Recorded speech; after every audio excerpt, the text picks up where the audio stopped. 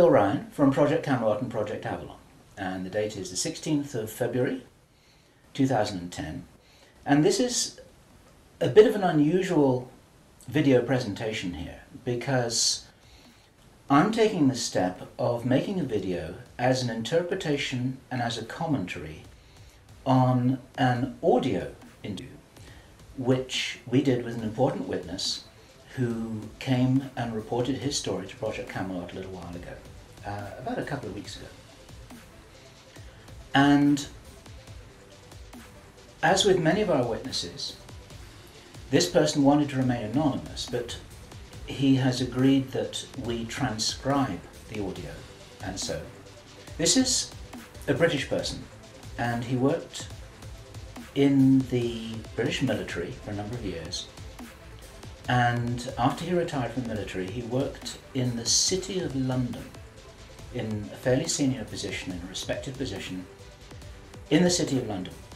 And then in the June 2005 he attended another meeting that he thought was going to be a routine meeting, but actually this was something rather unusual, and he realized it was unusual as soon as he arrived. In fact, people there were Masons, there were senior Masons. They were about 25 or 30 people there, including senior politicians who most people in the UK would recognize by name. I do not know who they were. He didn't name them, and I didn't ask them, but he said these are well-known names. The chief of police was there, representatives from the church, representatives from the military, 25 or 30 people. And then the next thing that happens in this chess game that's being played is that biological weapons are released on China. You heard this being discussed in this meeting. They will release a flu-like virus that will be genetically targeted against the Chinese population. It's racially targeted against the Chinese people. It's designed to spread like wildfire and to knock out a large number of the Chinese people.